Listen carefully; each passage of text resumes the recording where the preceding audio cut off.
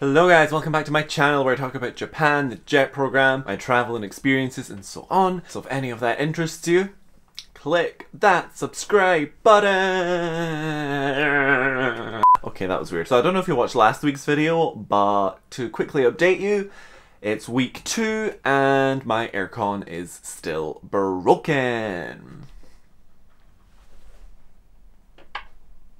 Catch me in the fridge right where the ice be. So I was looking at the JET program's FAQ page, looking for kind of topic ideas, get some inspiration for something to discuss. I ended up not reading the answers on the FAQ page because I thought it would be interesting to go through those questions and answer them from my perspective as someone who is experiencing the JET program, and then compare my answer to JET's kind of model answer and see kind of like where I disagree with the JET program and where my experience matches their frequently asked questions.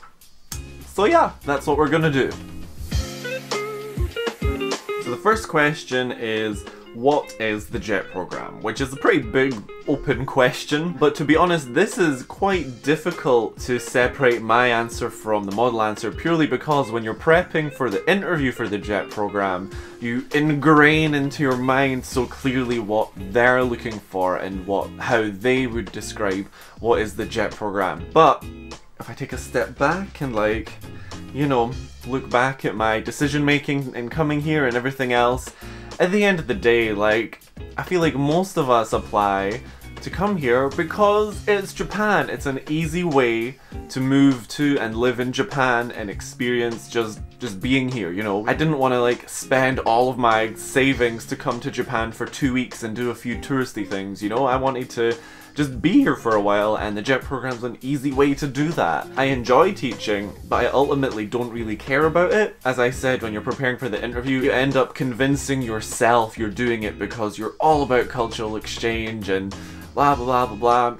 And that may well be the case for some of you, but I think for a lot of us, if we're being honest, you want to come to Japan. It's an easy way to do that, and I would recommend it to anyone who just wants to come to Japan for a bit, you know? However, I will say, since having come and started teaching, I do actually enjoy sharing my Scottish culture, especially with my classes. I really enjoy teaching them about Scotland and kind of seeing their reactions at the differences and stuff. That's always really cute. That is something that the JET program is about, for sure, cultural exchange.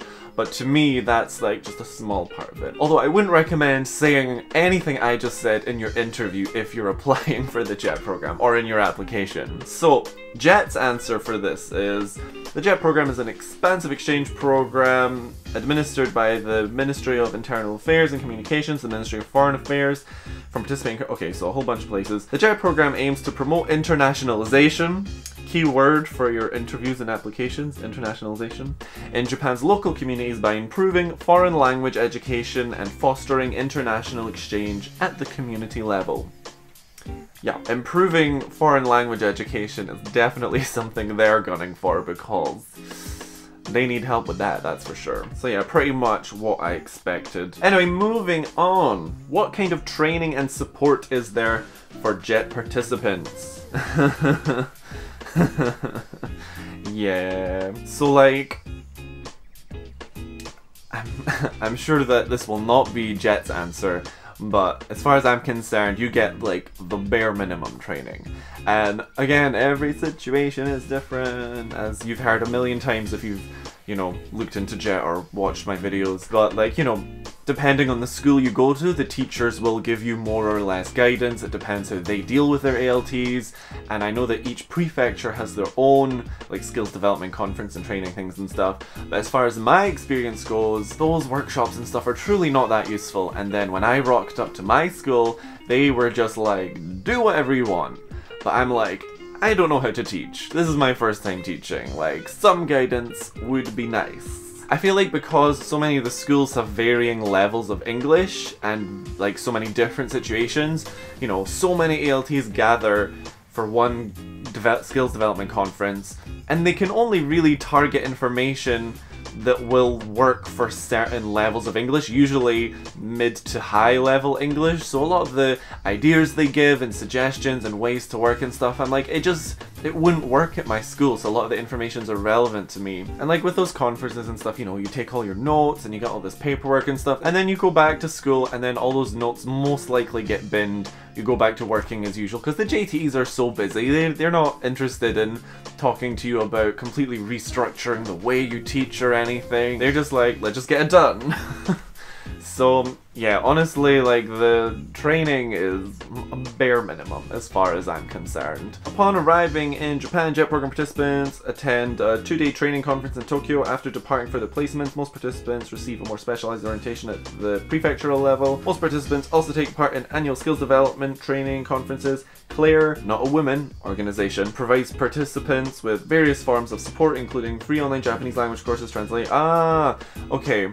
So the question said training and support, and although I've never looked into the support aspect of it very much, I do know that there is a lot of ways to get help when you need it, actually. Like, you can contact your PA. I know that there's some online mental health service, I think, along with like a whole bunch of other things, and there is like a free Japanese language course you can take. I've heard it's bad, but I mean, I've not taken it, so I don't want to say it is definitively. Okay, yeah, so maybe I'll change my answer to the training is bare minimum, but the support is, like, has a decent amount. And also just the JET community in general. You'll make so many connections with other ALTs, and when you need help or you're in a weird situation or whatever, there's always someone who can relate and who can give you some advice, whether you post in a Facebook group or just talk to the people you know or whatever. So support is up there, I will say. Newsletters, useful information, mental health counseling service, careers fairs, and more. Yeah.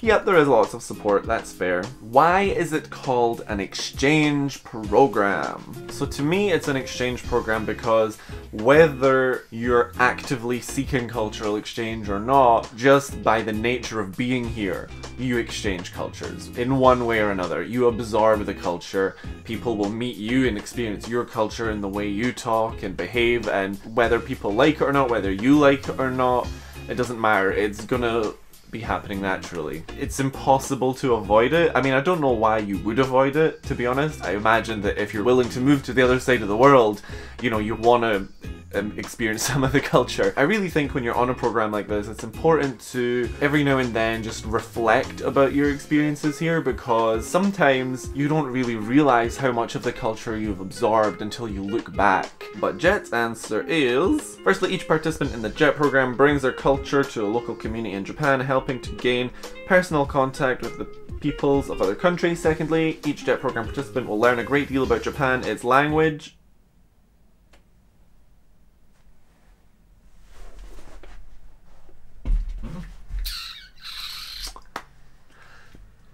I don't know if they can guarantee that in the answer. They say it like it's gonna happen, but like, it's very easy to not learn Japanese while you're here, let me tell you that. It is expected that JET program participants will share what they learned with their family and friends upon returning home. Yeah, I mean, I guess these videos in a way are matching that, in that, you know, this helps share my experience in Japan and my experience of the Japanese culture with the people back home who watch in another country. So yeah, I guess that answer's pretty matched up.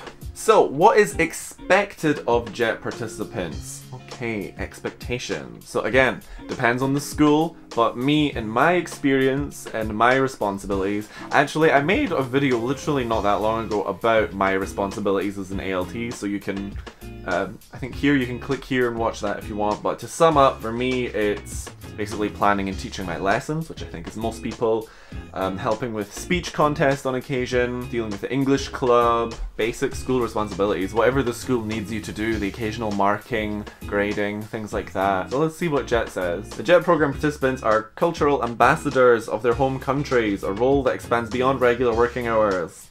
Ah, I should have foreseen this, because this is again is something that you ingrain in your mind in the process of the application and stuff. JET program participants must constantly be aware of their behavior and should make efforts to adapt to Japan's culture and their work environment. JET program participants are expected to take an active role in the workplace and community, which may include staying late at school to help with club and sports activities, volunteering with local groups, and participating in community levels. I didn't think about the representing your country at all times thing, but to be honest, I don't think that's specific to JET. I think because there's so few foreigners here, that any foreigners who come here should be aware of the fact that any interactions they have with Japanese people will stick with those Japanese people, and that will in some cases be that person's perspective of foreigners after that interaction. So you should be mindful of that and not just act like an asshole while you're here and make Japanese people feel like all foreigners are assholes because people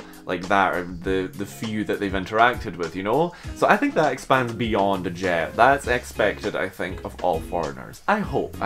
Also, the whole thing about engaging in local community activities and stuff, I think that's much more of a countryside vibe kind of thing, where the communities are much more tight-knit. I feel like the more urban you go, the less of that is expected, and, you know, people after school, they're gone, and that's it. You go home, you peace out. Actually, to be honest, the rest of the questions on the FAQ page are very specific with, like, right or wrong answers, very binary answers, so there's not really any point me putting in my opinion there because it's either right or wrong. So maybe I'll leave it there. Do you agree with my answers or the Jet's official website page answers? Comment below. Are there any other aspects of the Jet program that you want me to give, like, my take on? Because I have talked about the Jet program in a number of videos, but often I feel like it's more informative and like advice for applications rather than just my perspective. So if there's some aspect that you specifically want my perspective on, then also let me know that. You can like DM me on Instagram or comment below again or whatever. Like, yeah, let me know. I'm gonna go back to wishing I was living in Antarctica.